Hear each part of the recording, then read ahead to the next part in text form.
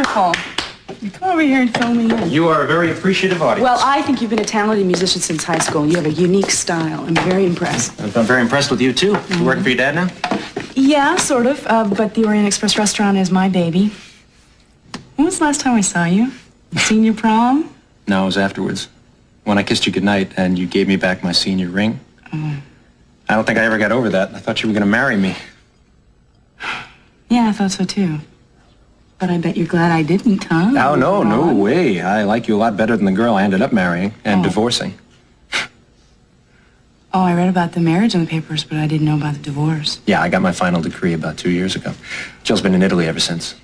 Really? What's she doing there? Shopping, I guess. That's pretty much all she did anyplace. I don't want to talk about her. Let's talk about you. You went to Europe, too, right? Yeah. Dad sent me there to get polish and sophistication. I showed him. You married? No way. Mm-mm. You going steady? You hung up on anybody?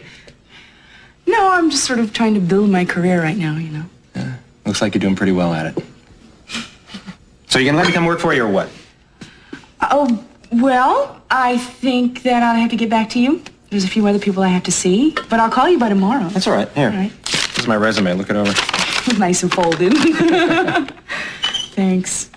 I hate to be rude, but I have 1,000 things I have to do. No. You have to excuse me. I understand. I'll call you. I'll be standing by the phone. It's wonderful to see you. Likewise. I have a feeling the more we see each other, the more wonderful it's going to get.